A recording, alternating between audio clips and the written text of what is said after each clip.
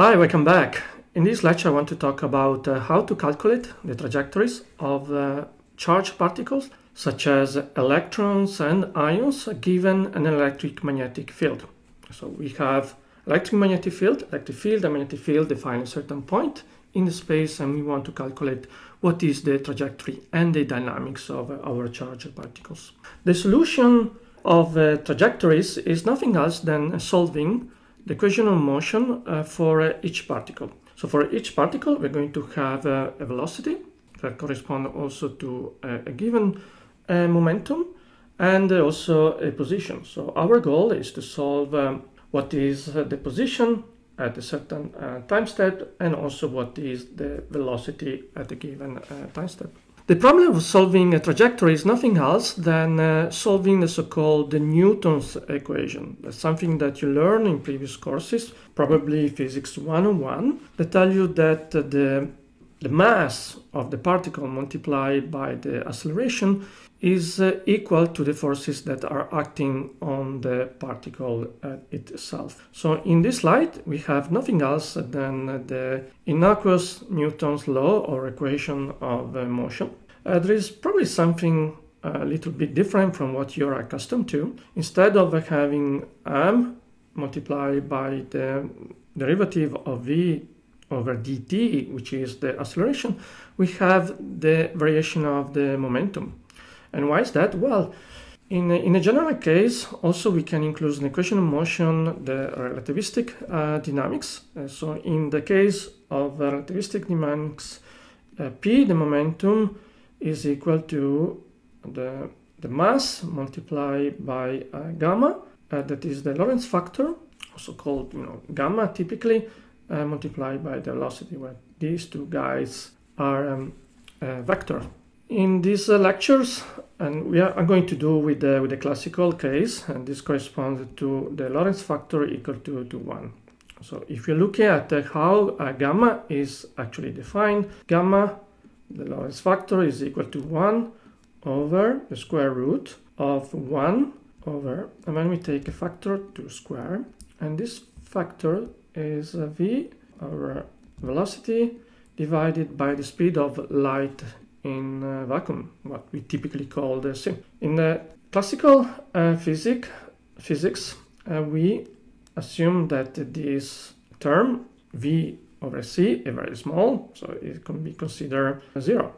So gamma becomes 1. So the variation of the momentum or the variation of velocity is nothing else than the forces that are acting on the particle itself. This course is about computational electromagnetics, and therefore the two main forces that we are analyzing are the Coulomb force, that the Q multiplied by the electric field, and the so-called Lorentz force, the one that makes our charged particles to rotate it.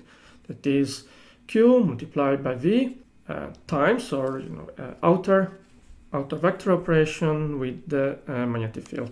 We are going to assume these other forces equal to 0, but we might have other forces. For instance, if you're doing a gravitational simulation for astrophysics, then probably also we need to take care of gravitational forces.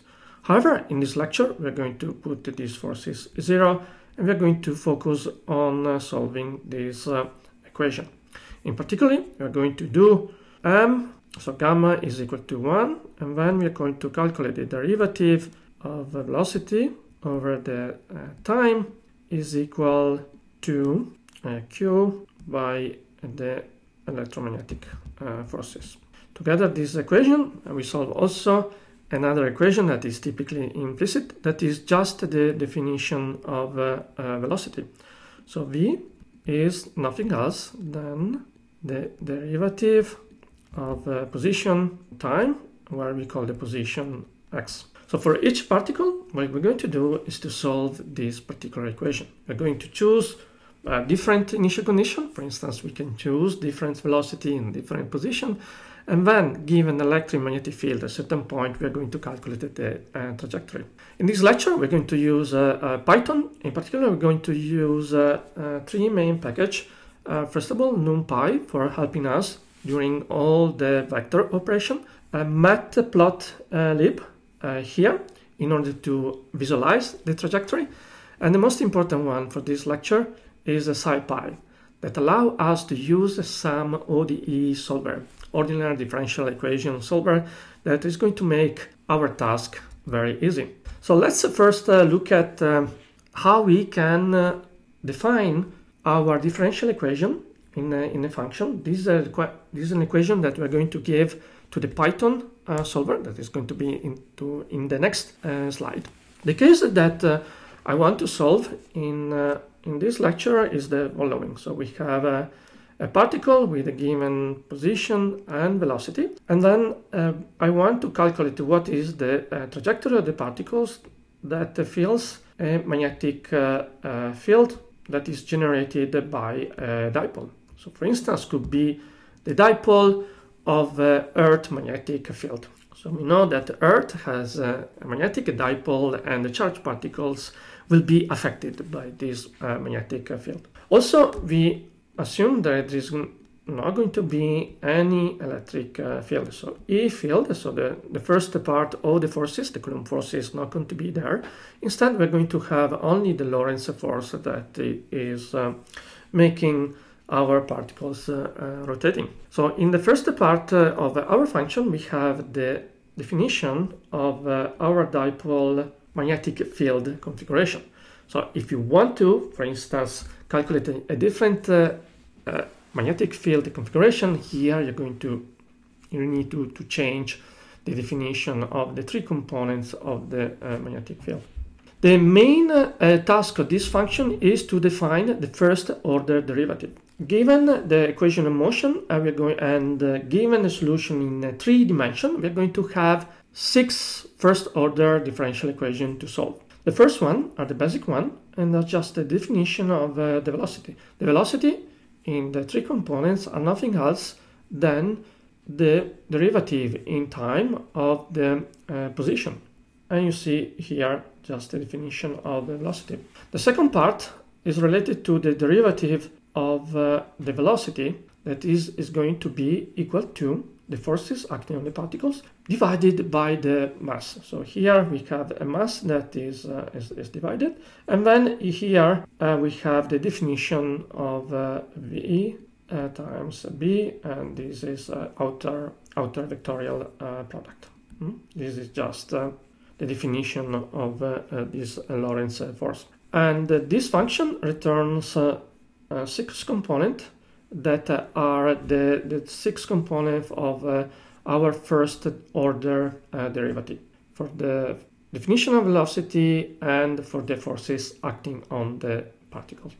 Using Python and using a definition of the function we saw in the previous slides is nice and dandy to solve the ordinary differential equation. So what we need to do? Well, we need to call a SciPy function that is called the solve IVP. That stands for initial value problem. This function takes a number of arguments. The first one, probably the most important, is the definition of the function, where we actually define a set of the first order differential equation, and especially what is at the right hand side of our equation. Since this a problem to solving the trajectory, we want to find what is the position and the velocity of our particles at different time. And we define a so-called the time span, going in this case from 0 to the final. Note that we are also in a position of not defining the typical time step, right? It is the time solver that is going to calculate for us. We need to provide the initial condition, otherwise the problem does not make sense. So we need to provide a vector with the initial condition in the position. So x0, y0, z0, u0, v0, and w0, right? What is the conditional, the position of the particles at t equal to 0, and what is the velocity at the particle at t equal to 0. And then we define what is the method. So to solve an ordinary differential equation, there are different methods you probably heard about in your numerics class. The method that we're going to use in this case is a Runge cutter. And also we can provide a number of time steps. Note that is returning a matrix, the solution with the two components. The first one is the number of the points that our trajectory is evaluated. Right? So we can take this value, and the most important things for us is going to be y. So this contains all the solution values.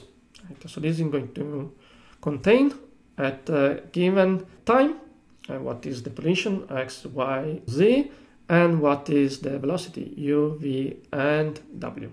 Right? So this each time we have 6 values to analyze. Once we have that, we can actually define the main code. You see here, what we're going to do is to define the initial velocity in terms of energy. In this case, I define the energy in joules, and then I calculated the speed using this formula here, and I define the distance from the center of our domain, and this is what is the initial position of our particle. In this particular case is going to be a proton. Also want to define what is the direction of velocity. In this case is defined with the pitch angle. So the pitch angle is nothing else than so if this is this direction, this is going to be our pitch angle. So by changing the pitch angle, we can change the direction of our particles. MV mod has been calculated before. After that, we need to define all those vectors that we're going to give to our solve IVP here. So we have the Newton-Lorentz that we have defined before, the initial condition, the time step, and a method. After that, we solve our ODE for all the different time steps. So what we're going to do is actually plotting. The first part is to extract. You see that we're extracting y that contains x, y, z, u, v, and w at different time steps, and we're going to plot. In this case, this is the motion of protons, given this energy, and you see that the proton is actually trapped. It's trapped around what are called the belts, right? So if you're into space, you probably also know that around the Earth there are so-called radiation belts or Van Allen belts. And what we can do by using this very simple program is to determine what is the particles that are trapped in the radiation belts. This is the last slide of this lecture, and talk to you soon.